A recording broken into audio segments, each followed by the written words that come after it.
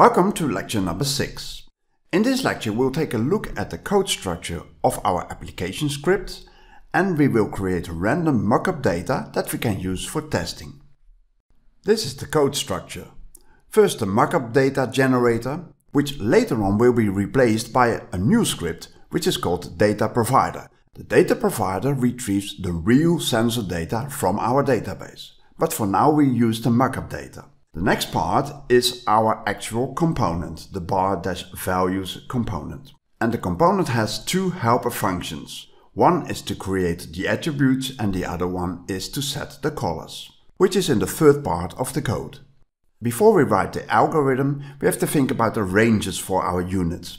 For temperature, I've chosen a range from -20 to +40, which is a range of 60. Now you can have other thoughts about this range and you can adjust it as you like. The ranges for humidity of the soil and the air are from 0 to 100, and the range for light intensity has 10 steps. This is based on an algorithm in which we take the lux values and rescale them to a range of 10. And this is what it looks like in code. A floored random calculation within the ranges 60, 100, 100 and 10.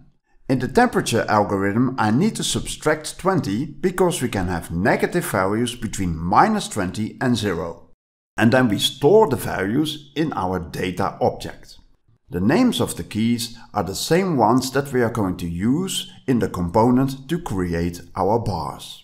And that's it. Let's go to the next lecture.